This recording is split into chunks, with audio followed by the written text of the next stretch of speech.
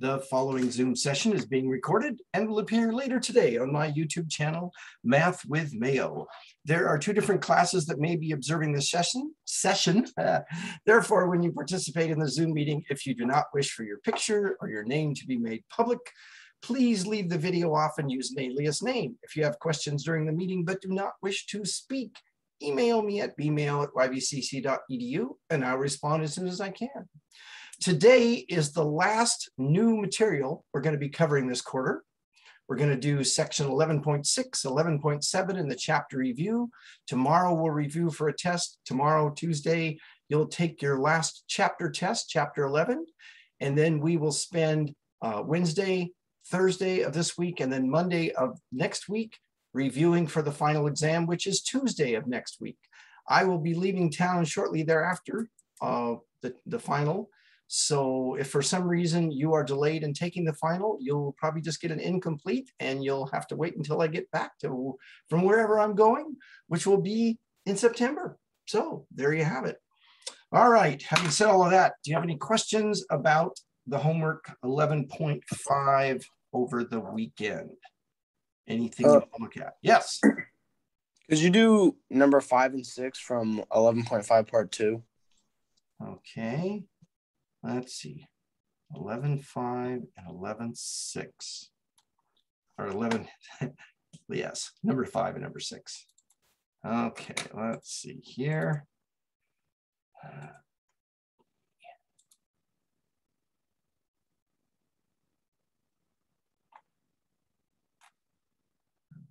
Okay.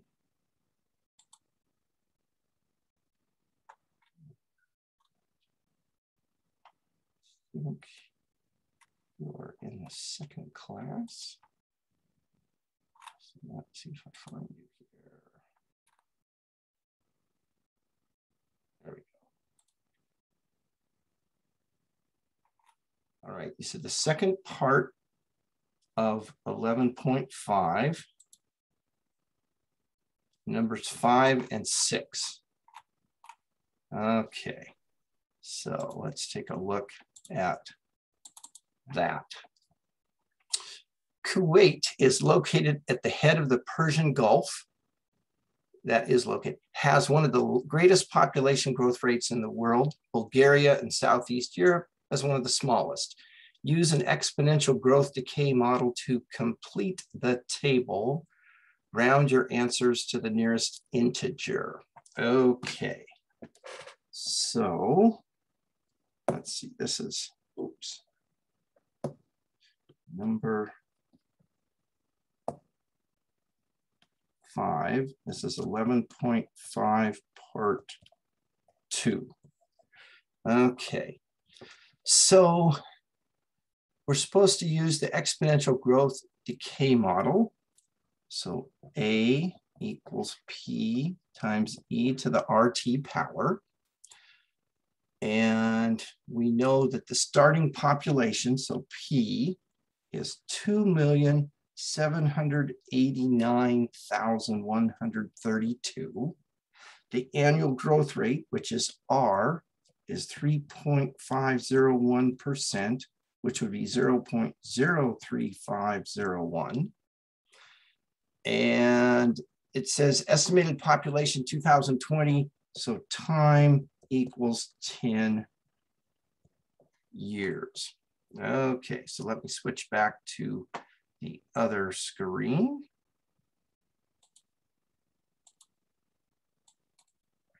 All right, so we know the population, the growth rate, and the time. So A equals 2,789,132 times E raised to the 0.03501 times 10. All right, any questions so far? So let's put that into the calculator and see what we get. 2,789,132 times E to the parentheses 0.03501 times 10, close parentheses, equals. And I'm getting 3958, 362.526. It says round to the nearest integer, which would be the 2. The 5 would round up. So we should have 395, oops, wrote it incorrectly. 3958363. So your population, 3,958,363. You okay with that part? Yeah. All right. Then the second part talks about Bulgaria. Notice Bulgaria has a negative growth rate. So that means the population is going to decrease. Okay. So this is number 6. Again, we're going to use A equals PE to the RT power. P is equal to 7,148,785. The annual growth rate is negative 0.768%, which is negative 0.00768. Yeah. And again, the time is 10 years. All right, so back to the whiteboard screen. Our equation becomes A equals 7,148,785 times E to the negative 0.00768 times 10 power. So we will go to our calculator, 7,148,785 times E to the negative 0.00768 times 10, close it up, push the equal sign.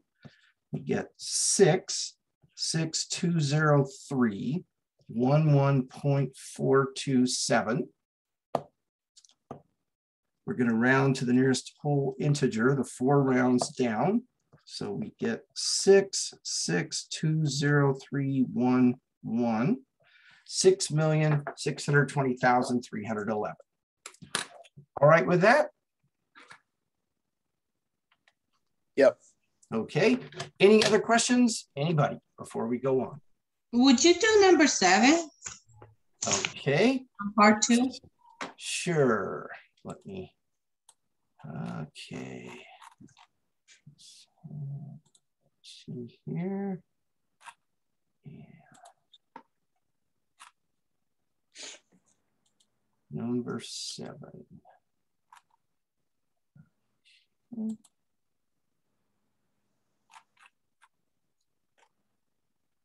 All right. Let's see here. So, is this it right here? Yes. Okay, great. So what have we got? It says the quantity of a prescription drug in the bloodstream of a patient T hours after it is administered can be modeled by the exponential function. See the graph.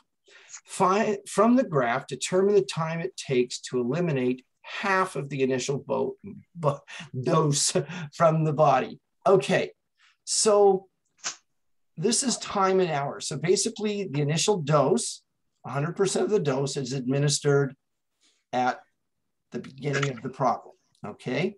As hours go by, the amount of the initial dose still in the bloodstream decreases exponentially. So when is half of it eliminated? That would be when 50% of it is still present, which would be right there. Now, our scale, each of these little hash marks is 2. I can tell that because this is 10, 12, 14, 16, 18, 20, okay? So the question is right there, which is about 7 hours, okay? So do you see where I got that from 50%, half of it still in the bloodstream, 7 hours? Yeah. Okay, all right. Any other questions? Anybody? All righty, then we will go on to section 11.6. And let's see here, need to get the white screen back up. All right, so 11.6. I'm gonna go back to a problem that I introduced early on in this chapter, and I believe it was this. I said 2 cubed equals 8, 2 to the 4th power equals 16. If 2 to the x power equals 11, then what is x?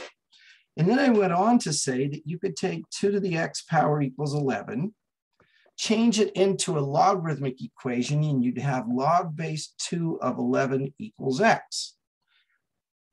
I also then went on to say, the problem is we don't know what log base 2 of 11 is, but at least in this form, x is isolated. Now, most scientific calculators have log base 10, common log, log, or log base e, natural log, ln. However, most of them do not have a key that looks like this, log, and then the base and the quantity are little boxes that you can fill in. Okay, most of them don't have that. So what we need to do is figure out how to put this into our calculator when all we have is log base 10 and log base e. There is a formula in section 11.6, and that's the one thing we're going to extract from 11.6. It's called the change of base formula. And it looks like this. It says log base b of x equals log base a of x divided by log base a of b. Now, basically, a in this case can be any number that is an acceptable base. But remember, bases are limited to certain numbers. What the base has to be positive and not 0. The quantity you're taking the log of has to be greater than 0. Oh, when I said positive and not 0, I meant positive and not 1. Sorry. And then the quantity you're taking the log of has to be greater than 0. So what we want to do is we want to use this formula, but for a, we want to use either log base 10 or log base e. However, we want to make sure that they are the same. So we're either going to use base 10 on top and on bottom, or base e on top and bottom. Don't have 10 on top and e on the bottom or switched around. The a has to be the same base in both the numerator and the denominator. All right, so let's go back here, and we have log base 2 of 11. All right, so log base 2 of 11. Let's use log base 10. So that would be log base 10 of 11 divided by log base 10 of 2. And of course, I don't really need to write the 10. I could just write it like this, okay? So let's find out what that is, and let's take it out to 4 decimal places. So log base 10 of 11, close up the parentheses, divided by log base 10 of 2, close up the parentheses, and I get 3.459431619. And I said we're going to round to 4 places. The 3 would round down, so 3.4594.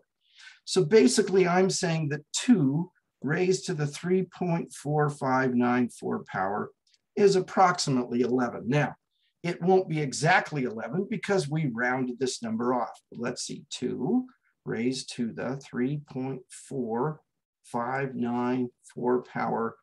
It comes out to be 10.99975. Awfully close, okay.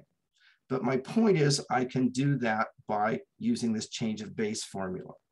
Now, I can also do this using natural log over natural log instead of common log over common log. So let's say I've got log base 2 of 11. And I write that as the natural log of 11 over the natural log of 2. Okay, so natural log of 11, close it up, divided by natural log of 2, close it up. And I get the same thing, okay? 3.4594 rounded to the 4th decimal place, okay? So now I'm going to do some examples from 11.6, a few more of them, and then we'll stop the recording and go on to 11.7. So here we go. It says, use the change of base formula to find each logarithm to 4 decimal places. Log base 3 of 7. So that's going to be log of 7 over log of 3, or natural log of 7 over natural log of 3. And again, either way, you should get the same final answer. So log of 7, close it up, divided by log of 3, I'm getting 1.77124. The 4 would round down. And again, I'll get the same answer using natural log divided by natural log. All right. Any questions on this process? Let's take a look at another one. Log base 1/2 of 6. So we'll say what? The natural log of 6 over the natural log of 1/2. So natural log of 6, close it up, divided by natural log of 1/2. And I get negative 2.58496. So the 9 would round up, or I should say the 6 will round up, giving me negative 2.5850. All right, any questions about this change of base formula? All righty, then I'm going to stop the recording